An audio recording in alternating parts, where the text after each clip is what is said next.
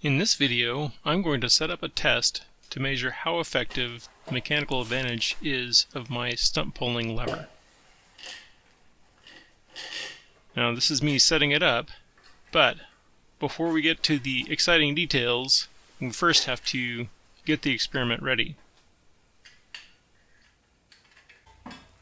So here's the board that I will use as my test platform, and then in order to keep it from moving around, I set this bucket of water on it. And here is my simulated lever. And then I need a place to install the eye bolt. And that's right there. And then I tighten it down with that screwdriver.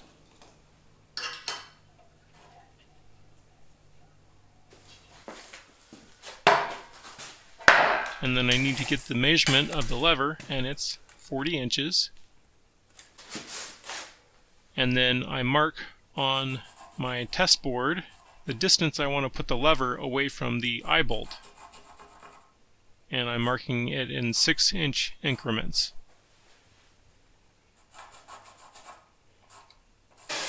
Then I need to install a bolt in the top of my lever in order to wrap the rope around.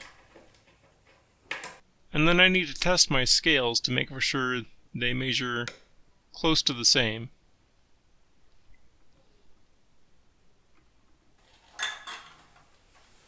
And here I am tying some 550 cord around the first scale.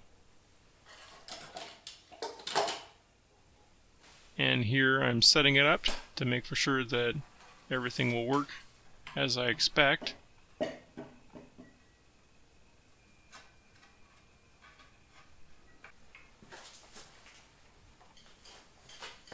And here I'm showing the first pull.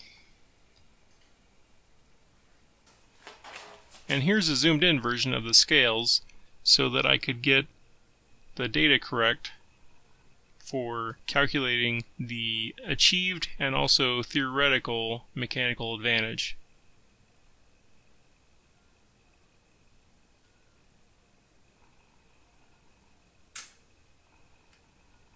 To continue with the test, I simply move the lever to the 12-inch location, and then I do a pull again, and I collect the data from the scales.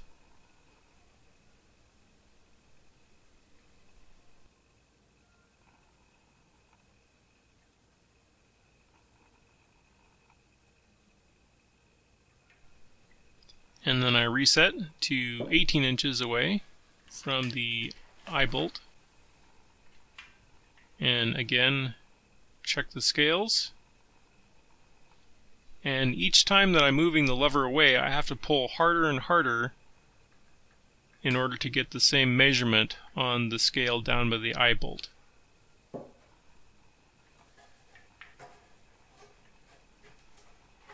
And this is the last one I did at 24 inches away.